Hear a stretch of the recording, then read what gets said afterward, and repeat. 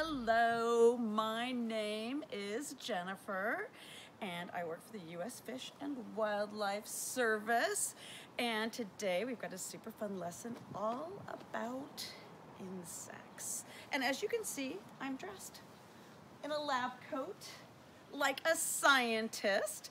I am the scientist called an entomologist. Entomologist, say that with me, you guys. Entomologist. I study animals. Can anybody take a guess at what type of animals I study? What do I have all over my lab coat? That's right, all sorts of creepy crawlies. All sorts. I specifically, as an entomologist, in my area of study is insects, and that's what we're going to talk about today.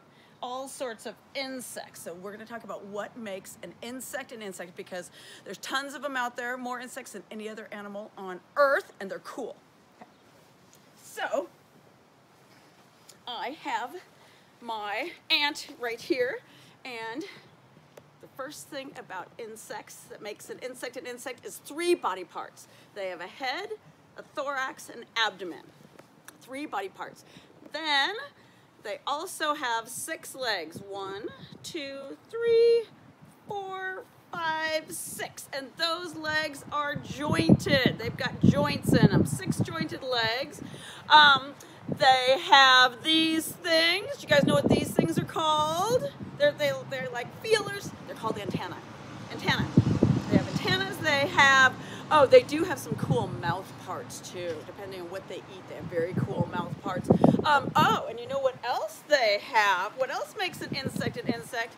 Check out these things. Wings. Most insects have 2 sets of wings. 4 wings total, 2 sets. So, in the case of a ladybug, this red part with the black spots, this is 1 set of wings right here. And then underneath these wings is more of a see-through set of wings. So 2 sets of wings. 2 sets of wings is a characteristic of an insect. So they've got, so once again, insect has 3 body parts. Head, thorax, abdomen, 6 legs, 1, 2, 3, 4, 5, 6, antenna, and wings. Anything else? Oh, you know what else? They're hard on the outside. We're soft. We're soft. We have our bones on the inside. We have our skeleton on the inside, underneath our muscles and our skin. Insects have their skeleton on the outside. They call it an exoskeleton. Can you guys say it? Exoskeleton. So that's what it is. That's what makes an insect an insect. 2 compound eyes, which are like made up of, I actually have a really awesome picture. Can you see this?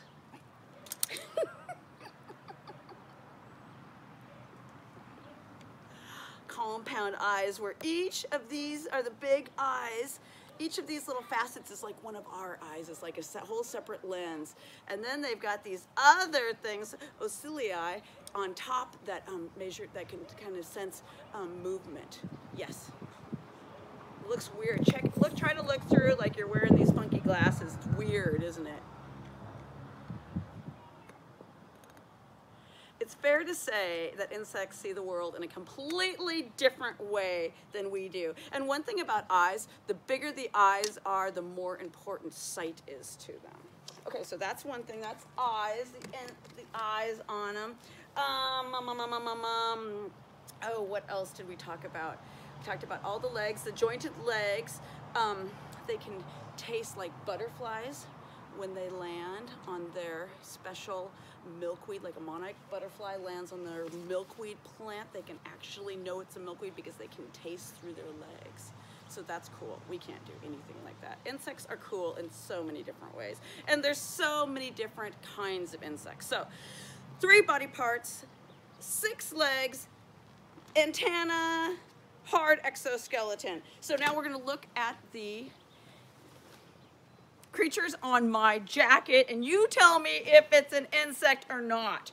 Okay, so let's start with this one.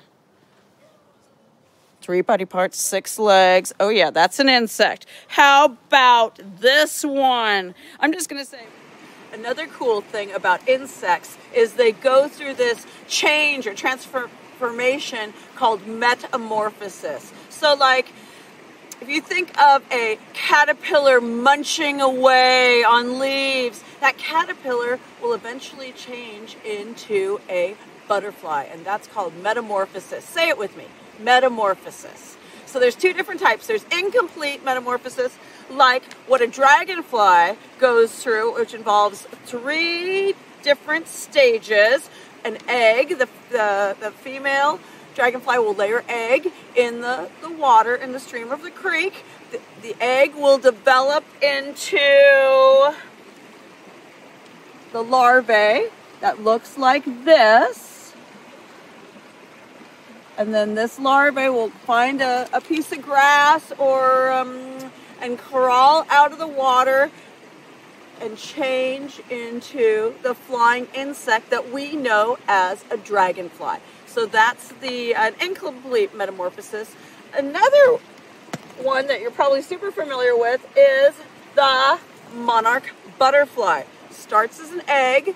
The female monarch butterfly lays her eggs on the host plant, which is a milkweed. They love milkweed. The eggs hatch into a caterpillar. That's the second stage. The caterpillar eats the milkweed plant, then goes into a chrysalis.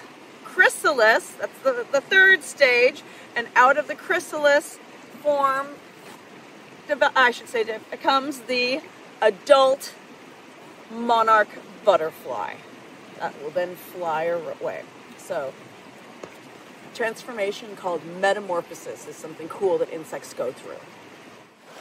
Hi, look what I found in the water. I was just lifting up rocks, and if you look right there, look at it's a mayfly.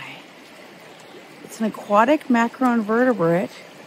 Yummy delicious for salmon to eat, and it's going to turn into an insect like this.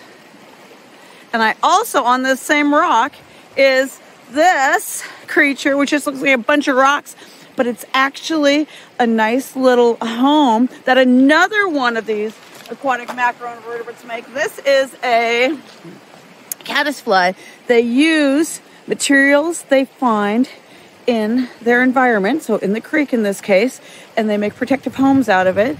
And when they mature, they look like this, a flying insect. So lots of insects that we think of as flying around, like a dragonfly, caddisfly, and our mayfly, they actually start their life in the water.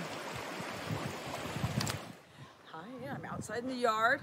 Got my tool. I'm gonna start digging around, not really messing up the flower bed or anything, but looking for insects.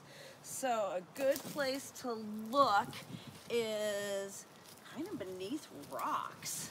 So I'm gonna lift it up. Oh, there's a fly right there. That's an insect. I look under here. Oh, I saw a little one of those things that move really, really fast. They are centipedes. Way too many legs to be an insect. Look at the caterpillar, you guys. There's a caterpillar on this tulip. I wonder what that's gonna turn into. It doesn't look like the monarch, but ooh, how fun, how fun.